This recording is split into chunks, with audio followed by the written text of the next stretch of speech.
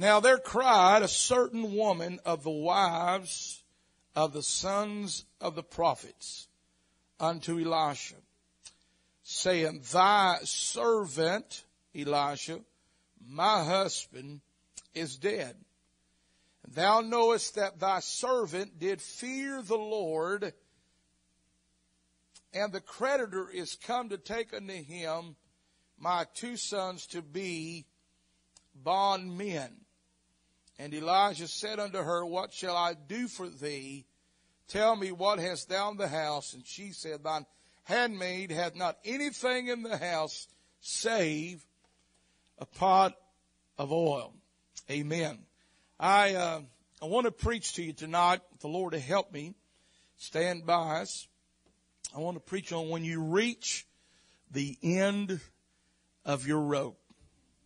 When you reach the end of your rope.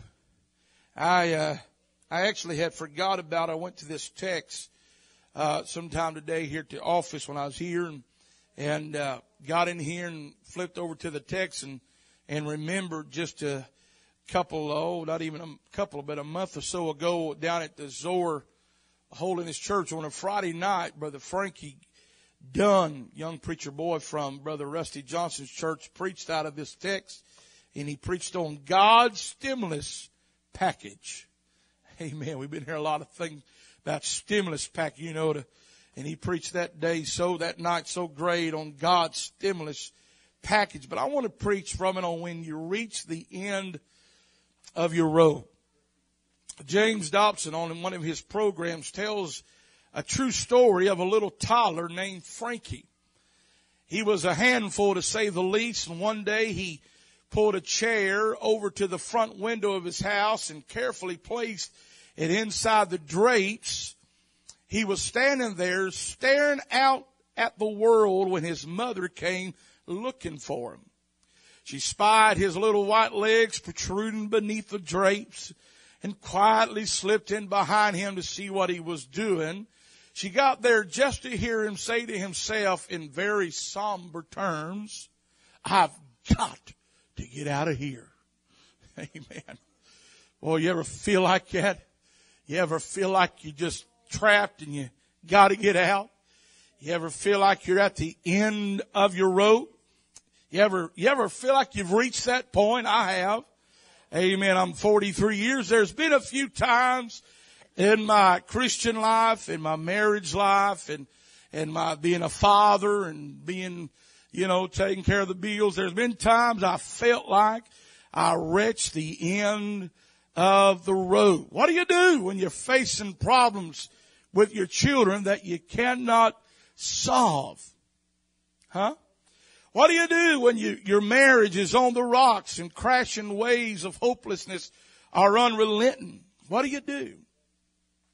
What do you do when there are problems at work and it seems that there's no way out?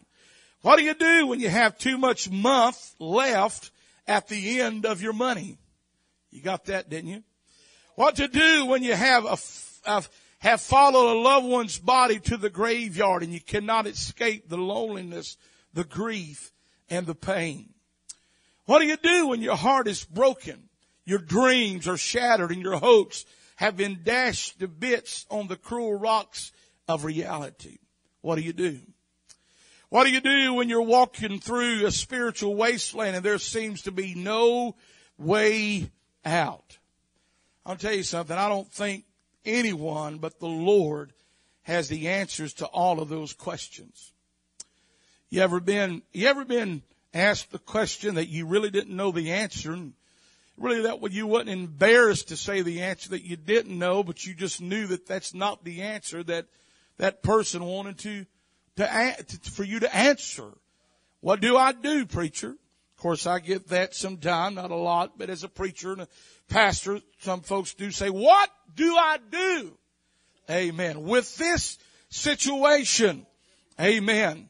Well, there's times I'll be honest, I really don't know. Amen. I'm just honest. I wish I could tell you that I had all the answers, but I don't in myself. Amen. But we see in our text a woman that is at the end of her rope. Now, I'm going to try to paint a little scripture picture here if the Lord would help me. Amen. Matter of fact, there is very few characters in this story. You only have a widow woman. Amen. And you'd be surprised of how many times in the Bible that the Bible talks about widow women. Amen.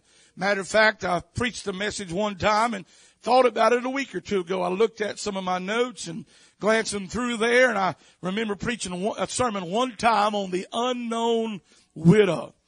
Amen. Matter of fact, through the Bible, there's several times that the Bible talks about widow women, amen, being there, but in times of perplexity, in times just like this woman, unknown, unnamed, amen, widow woman, her husband has passed away, amen, she has 2 sons, she's broke. I mean, you're talking about somebody at the end of the rope, this woman is. She did not know what to do. She did not know where to turn. In her pain and her poverty, she did the only thing that she knew she could do is she turned, to the Lord.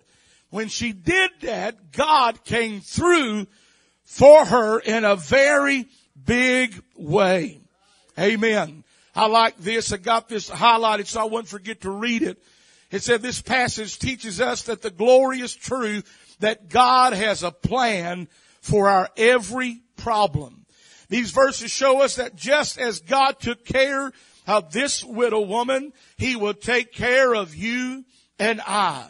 This passage lets us know that when we reach the end of our rope, there is help and there is hope. I want to preach to you tonight on what to do, amen, when you're at the end of your rope. When you reach the end of your rope. When you feel like you can just pull your hair out. You ever been there? You feel like your nerves are just trembling and you can't sleep at night. I've been there. I know what I'm talking about. I've been there where your whole body is shaking in bed and your wife says, "Why are you shaking?" I said, "I can't stop. I can't stop. I feel like I don't feel like I'm shaking outside. I feel like I'm shaking inside." And I wish I could tell you that I've never had that, but I've had that, Brother Daniel. I've had that pressure, amen, financially and just different areas. I've had that pressure pastoring. Amen. I'm in pastoring a church in Hazard, and man, I was under so much pressure, and Bev was sick and just struggling along. And I remember I was so much pressure, Brother Brad, that my whole body broke out in sores. I never had that to happen before or since. I was such under stress and pressure and nerves. This woman was like that. Amen. What do you do? I mean, it sounds like she has just recently lost her husband. Matter of fact, you can see, amen, that God knows her problems. She was in despair. Notice the word cried. Amen. The third word. Now there cried a certain woman. Amen. I mean, that word cried in the Hebrew means to moan, to weep uncontrollably, to speak out of grief. Amen. It's a word that identifies the sound of a broken heart. Don't read this text casually without seeing this woman's broken heart. Amen. She's at the end of her rope. I mean, she doesn't have anyone, amen, or anything. She is at the bottom. She's at the end. Amen. Amen. This woman comes to the man of God at the lowest moment of her life. She is in desperate straits. Have you ever been there? Amen. The second thing I want you to notice, not just despair, but there was death in this family. The Bible said, notice in my text, the Bible said she was married to one of Elijah's, amen, servants. And her husband now is dead. He was one of the sons of the prophets. These were the men who were in the training under Elisha in the Old Testament to be prophets and preachers in Israel. Amen. And she's saying, he was my husband. He was my friend. He was my provider. He was my protector. Now he's taken away from her in death, and she's broken because a loved one has been taken away. Amen. No longer does she have that, amen, strong identity in her home to lean on. No longer does she have that one, that provider. The provider would know what to do. He'd go out and get a job. He'd work and, amen, pay the debt. She's in debt. Amen. I mean, she's in debt. She has no money. She has no income. She thinks she has no sources. Amen. But here, since her husband is dead and she cannot pay the bills. Amen. As a result, her creditors are coming to take her sons away as slaves so they can work off the debt. Now, that's legally, by the law, that was all right. Leviticus 25:39 gives you that reason. So that ability to do that. But she's been deprived of her husband. Now she's about to lose her sons as well. She's over her head in debt, and she doesn't see how she can make it. You just thought you was in trouble. I mean, when you think of this lady, you ever watch? I mean, the Bible, you talking about widows and you want to get real technical. You go over the New Testament. I mean, it's pretty strong about what you think and do and support widows and widows indeed, the Bible says. Amen. So this woman was a widow. Amen. She was in debt. She had suffered death. Amen. But there was one other thing. She was a woman of devotion. Amen. In spite of all her problems, she still held firm in the grip of faith. Amen. Help me, Holy Ghost. She needs help, but I want you to notice this. She does not turn to her family or her friends. She does not try to find someone to loan her the money. In her desperation, she turns to the man of God for help. Elijah was God's representative on earth, and he was her best hope. She reminds Elijah that her husband, he did fear the Lord. Remember Elijah? He did fear the Lord. Her life has been a life of devotion to the Lord in her trouble, and she still trusts in Him and turns to Him for the things she needs. And in spite of her pain, listen to me, in spite of her problems, in spite of her lack of possibilities, she still looked up to God for the help she needed. I'll tell you something about a praying person. A praying person will pray. Matter of fact, I don't have this in my notes, but it says over in the book of Job, I don't have the particular chapter right off. Forgive me for that. I didn't plan on mentioning this. Amen. But over in Job, and it talks about the hypocrite, there's one thing about a hypocrite it says, and it says this: will a hypocrite always pray? Amen. One sure sign of a hypocrite is a person that don't pray always. Amen. What the scripture there is saying in Job, he's saying the only time a hypocrite will pray is when they're in trouble. Come on here now. You've seen them. I've seen the only time they run to God is when they get in a pickle, when they get in a fix. Then they want to get real spiritual, but let the problem sort of ease off and work off. And guess what? They're back out the door, and they haven't, with a hypocrite. Oh, but this woman wasn't a hypocrite. She was a praying woman. She was a woman of devotion. Amen. Matter of fact, just the fact that she didn't go to her family, she didn't go to her friends in this text, but she turned to the man of God, which in Old Testament times, he was God's representative on earth, and she turned to him. Even though she couldn't see a way out, she knew that she couldn't see everything. Even though she didn't understand everything she was facing, she still believed that God cared and that He could do something about her situation. So she cried out to Him in faith. I want to tell you something. At some time, at some point, every person in this room, every person in this sanctuary tonight is going to arrive at this point in your life. Some of you might be there right now, but there'll come a day, amen, just like this when everything goes wrong. I mean, everybody you've leaned on has let you down. Amen. They're not there when the money's run out and there's no money in the checking account and friends have turned into foes. You ever been there? Amen. If you've not been, stay tuned. Life will soon meet you on the road and you'll find your place just like this woman. When you reach that point, the world, the flesh, and the devil are all going to tell you that God doesn't see and that God doesn't care. I never will forget probably one of the most lowest times of my life, amen, is when my wife had that seizure, the second seizure. Their second seizure. Her first one, amen, she'd had like 4 years before. Then the second was on January the 1st. Amen. I never will forget, amen, as she had that seizure and hadn't had one in 40 years. I mean, my world, I was evangelizing, amen, praying and seeking God. But Brother David, my world come to a crash and stop right there that night. I remember Mom was there and we were home because it was winter time. And I never will forget though, amen, you might have, I think I've told this once since I've been here, so you bear with me. But I never will forget, I walking through the kitchen and the dining room and Mom was in there with Bev and I was just praying. And I remember I was literally pacing, Brother Russell, back and forth. Amen. And I was confused. I'd called Brother Gabbard. I'd called 911 and they were on their way. And I didn't know exactly if it was a seizure at that time, but that's what it ended up being. I didn't know, but my life, but I never forget in my mind. I don't know how it happened.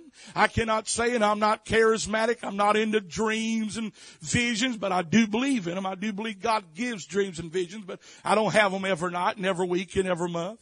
Amen. But somehow in my mind, the devil took my mind, amen, and he took me back to when I was just a little toddler, maybe 6 months old, and somehow I was standing or, amen, in the air or something. I don't know what you want to call it, maybe in a trance. I do not know. But I know I looked over in a crib and I saw a little boy and I knew that that boy was me, and the devil said, see, your mama, she didn't want you. God don't love you. God don't care. And he went through that and he started there. I've never had that experience before or since, but it was just as real as I'm looking at you right now. I remember in that, whatever it was, I just felt my faith drain out of me. I felt everything get weak. I felt, amen, the devil just clamping that vice on my mind a little bit tighter. Amen. I was sort of, just questioning God about my wife, and I wasn't just upset. I wasn't in a bad spirit, nothing like that. But I was just saying, God, I don't understand. Lord, we've preached across this country, but I've seen that. Amen. I've seen through my childhood different things, and probably what was only a couple of minutes seemed like eternity. But I remember different things, and all through that, amen, the devil was saying, amen, he doesn't care. God doesn't care. God doesn't love you.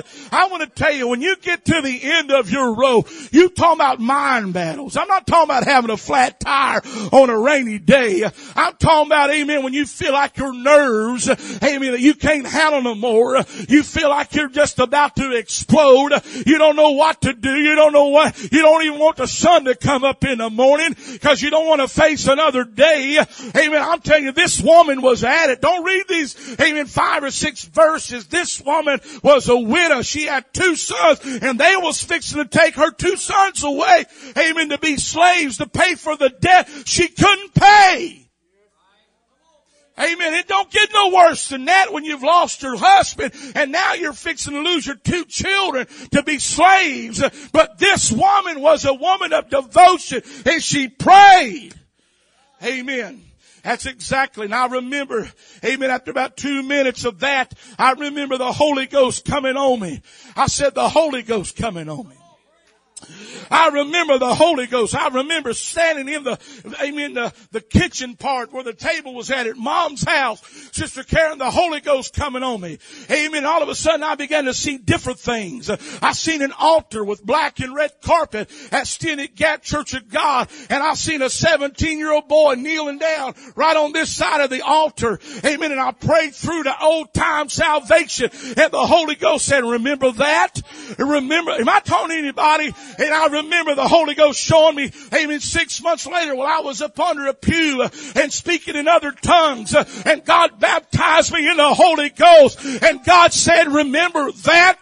You see, the devils knew I was down. The devil seen I was at the end of my rope, but thank God to the Holy Ghost that He'll come to you right when you're down to nothing, right when you feel like you ain't got a hope, feel like you ain't got a prayer, feel like you can't do another mile. Thank God to the Holy Ghost. The Holy Ghost can come upon you just like that. Woo! And the Holy Ghost, amen, pointed that out. And He pointed out when I got called to preach. Amen. He said, you remember that? I said, yes, Lord. Amen. And He showed me my beautiful wife. And He said, remember that when you got married? Amen. And I said, yes, Lord. And He showed me Sabrina when she was born. And all of a sudden faith felt like, amen, I could charge hell with a water pistol, like Joey Hyatt used to say. Amen. I'll tell you something. If you ain't, you might, I feel like could you be here tonight? Maybe be a visitor. Maybe somebody just struggled along in here. You say, well, nobody knew what I'm going through, preacher. Amen. Yeah, you probably may be right. Amen. But there's a God that knows what you're going through. There's a God that knows what I'm going through. And you know what? He knows the load limit you can take. Amen. He knows the load limit you can take. Amen. I remember a little cartoon I seen. I never forget. Amen. And it was talking about our trials as a Christian. It was talking about our trials and the fire trials, you know. Amen. And it showed a little thermostat over here on the wall. And it showed a hand. And you could tell it was God's hand.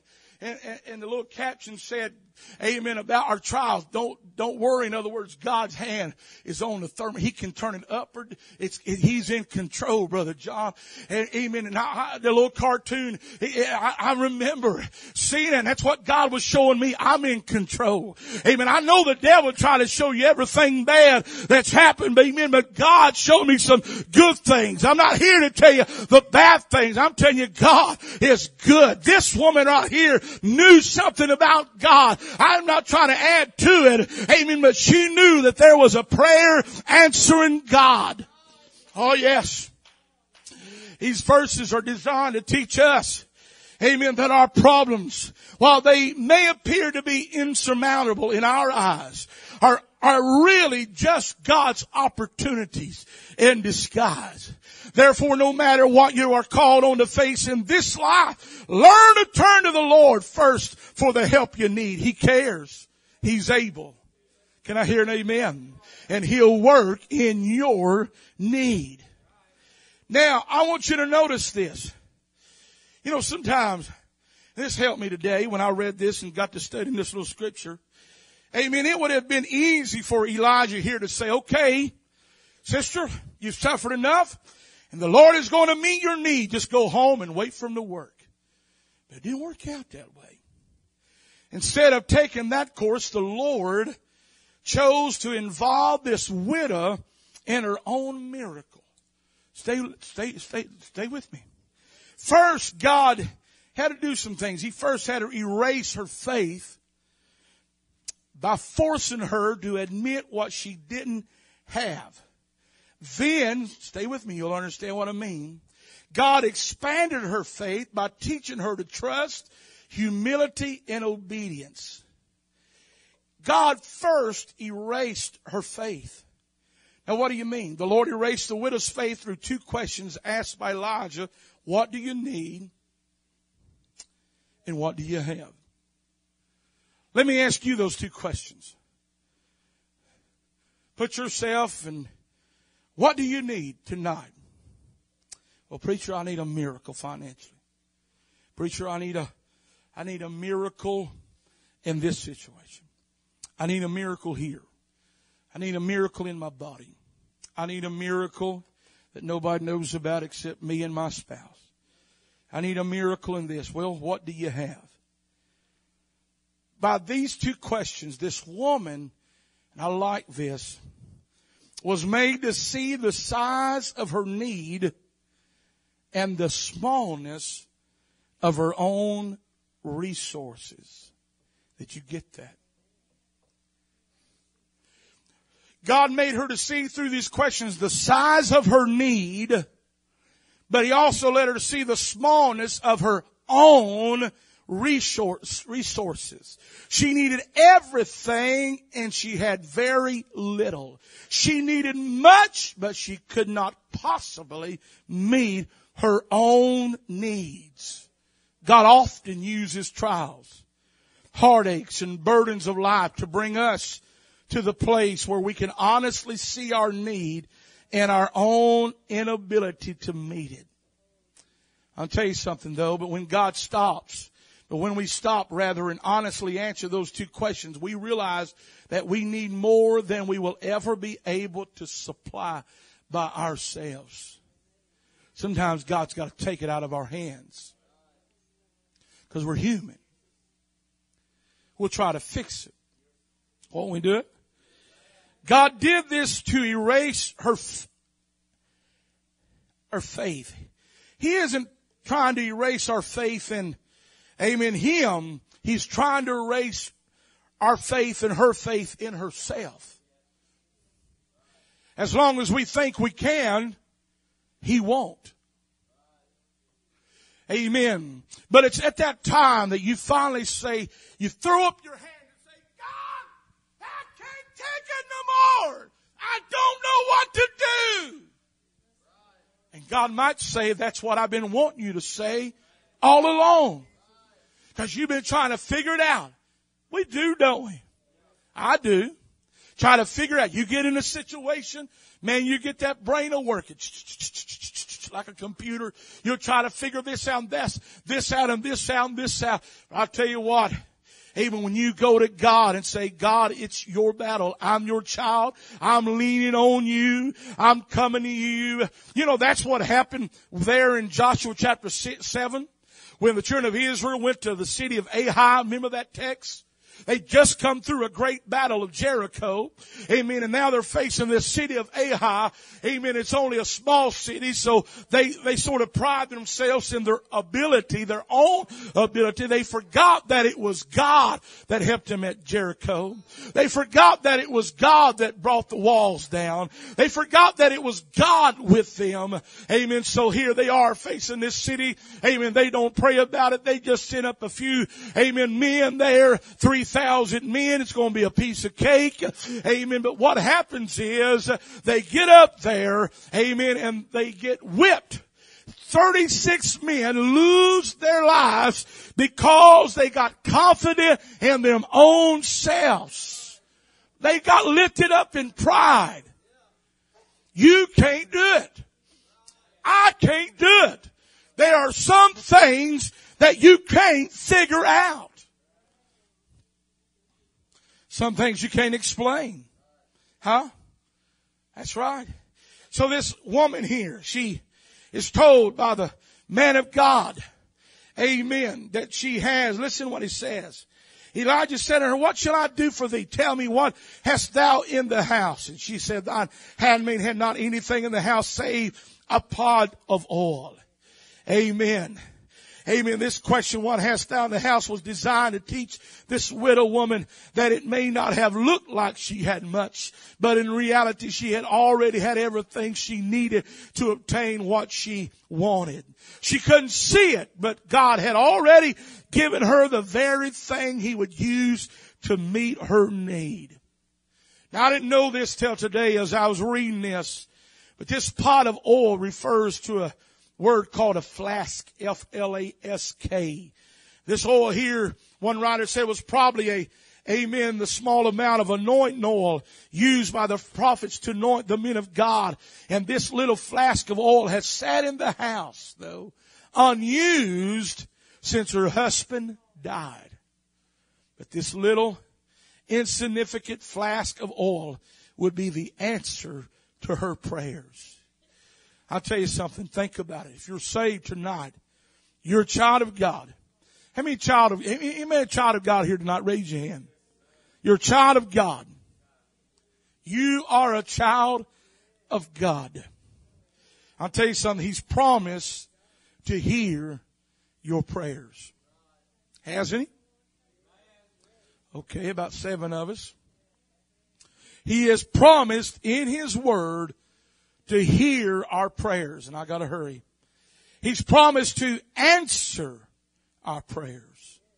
He's promised to meet every need we have. My God shall supply all your need according. That's it. God gives this woman provision. The woman, amen, after she tells her son and she obeys what the man of God has said, goes and borrows vessels, amen, and brings them back, and she begins to pour in, and God works miracle after miracle after miracle. Have you ever paid a bill that you thought you wasn't going to be able to? You ever made a way where it didn't seem like there was one? You ever seen God work when you thought there was no way possible it was ever going to happen? Oh, yes. Amen. I want to tell you, I've seen God move, amen, like that.